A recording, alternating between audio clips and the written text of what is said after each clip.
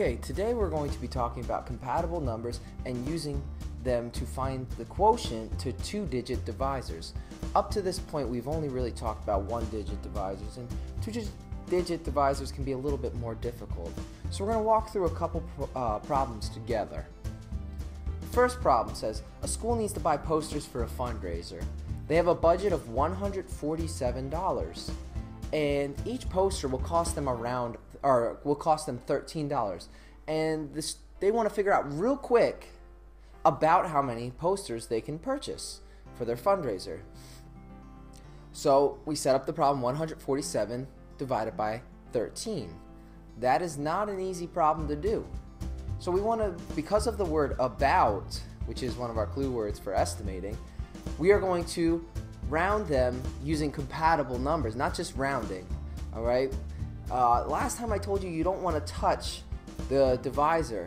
Unfortunately, this time with the number 13, we're going to have to change that divisor. So 147, we're immediately going to round that to 150. It's an easy number to work with, and then we have to look at our divisor and say, what is a number compatible with 150? So we underline the 1 and the 5, the non-zero digits, 15.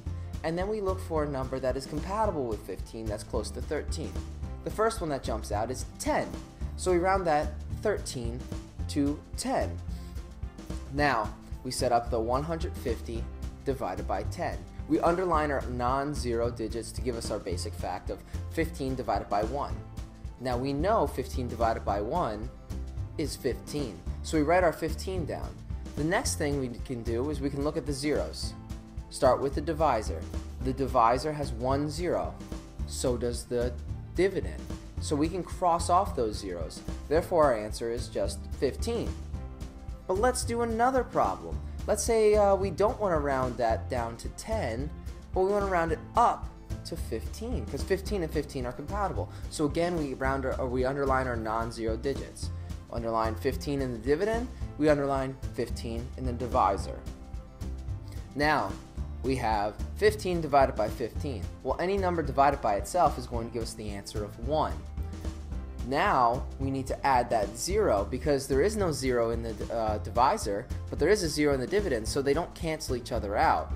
We bring that 0 over to the quotient. Alright, so the answer is 10. So if we were going to give an accurate answer, we would say they could buy between 10 and 15 posters with that budget of $147. But which one is closer? The 10 or the 15? The one that's a little bit closer would actually be when we rounded it up to 15, because 15 is a little bit closer to 13 than 10 is. Let's look at another problem. 320 divided by 11. So first, let's go to that divisor. What's a number close to 11 that is easy to work with? Alright? 10. And then we underline the 32 there, the non-zero. What's a number that will go into, or 10 would go into? And the answer is 30. So we can't do 30 divided by 10 because we're not rounding 320 to 30. We're rounding 320 down to 300. So then we underline our non-zero digits. 3 and 1. We do the math. 3 divided by 1 is 3. Now we go to our divisor. There's 1 0 in our divisor, so we can, and there's 2 zeros in the dividend. So we can cross off 1 0 on each side. We do have one extra 0. That needs to be brought over to the quotient. So our answer is 30. Let's look at another one. 554 divided by 62. First thing, let's underline the 6 in 62, and let's underline that 55 in 554. So when we do that, we now look for a number that's close to 55 that 6 goes into, and our answer is 54. But we can't round 554 to 54. We have to round it to 540. And we take that 2 off and we make it into a 60.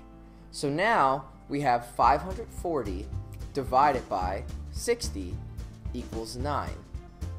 Okay? So what we're doing here is we're looking for compatible numbers. We're not just rounding. We're looking for numbers that work nicely together to make it easier on you. And like I said last time, we use this process to give us an approximate answer. So when we do the actual problem, for instance, the last one we did, we should get a number somewhere near 9. If you have a number like 16 or 18, you know you did something wrong. If you have a number like 7 or 8, you did something correct, and your answer is reasonable. So we're going to try a couple on our own.